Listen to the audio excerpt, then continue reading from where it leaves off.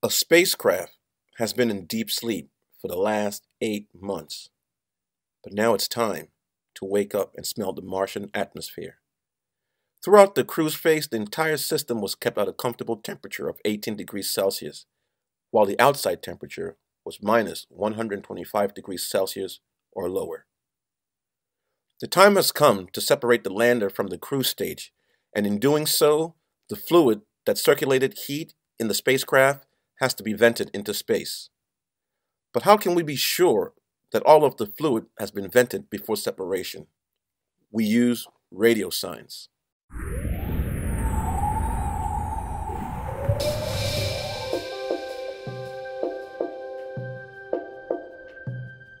When it comes to taking measurements in space, things are not so straightforward.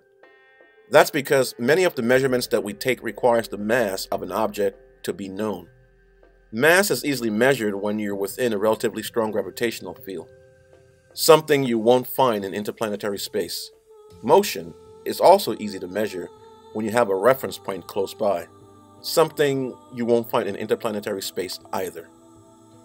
As hard as this problem seems, we can figure out both mass and motion without using any instruments at all. All we need to do is just communicate with our spacecraft as normal, and we'll get the data for free. Well, almost. There is additional math and precise calibration involved, but you won't need any additional hardware, and that's the magic of radio science. So, let's start with the situation where we need to know when we've completed venting the fluid into space before cruise stage separation. As we start venting the coolant into space, Newton's third law of motion will apply. Every action has an equal but opposite reaction. Since we're venting the fluid in one direction, our spacecraft will move in the opposite direction. Next, we applied Newton's second law of motion, F equals ma. Rearrange that to A equals F divided by m. We see that the force required to vent the fluid will also accelerate our spacecraft. If we vent in the direction of Earth, then our spacecraft will accelerate in the direction directly away from Earth.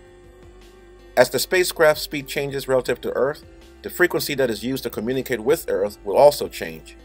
Slightly, but enough to be detected. This is the Doppler effect.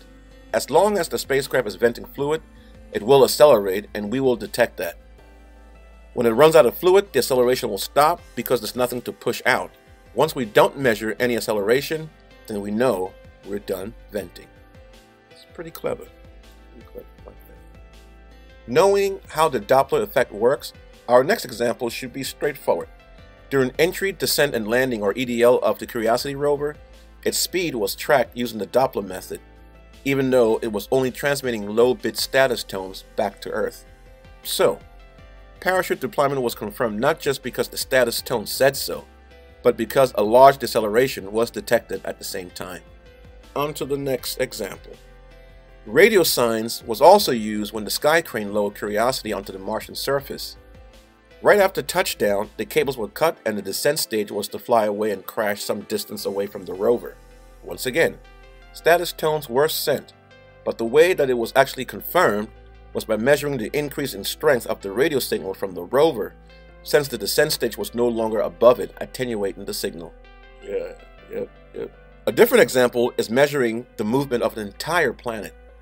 RISE, short for Rotation and Interior Structure Experiment, is an experiment that is being performed on the InSight lander on Mars as of the making of this video. It's designed to measure the rotation and wobble of Mars. It uses the X-band communication channel that InSight uses to communicate directly to Earth. By retransmitting a special signal sent from Earth back to Earth directly, the exact location of InSight can be determined in 3D space. And since Mars is not moving relative to InSight, the position and orientation of Mars can be determined. The last example doesn't use radio signs, but it does use existing hardware on the spacecraft. Osiris-Rex is currently visiting asteroid 101955 Bennu.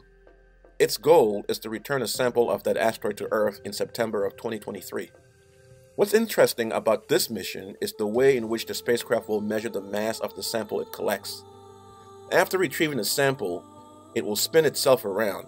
Then, by measuring how much force it takes to stop the spin, versus how much force it took without the sample, the mass of the sample can be determined. There are more ways to make physical measurements in space without using dedicated instruments. We will cover these in the second part of the Invisible Sensor. Thanks for watching. I'm Dex DFX for the Celestial Sphere.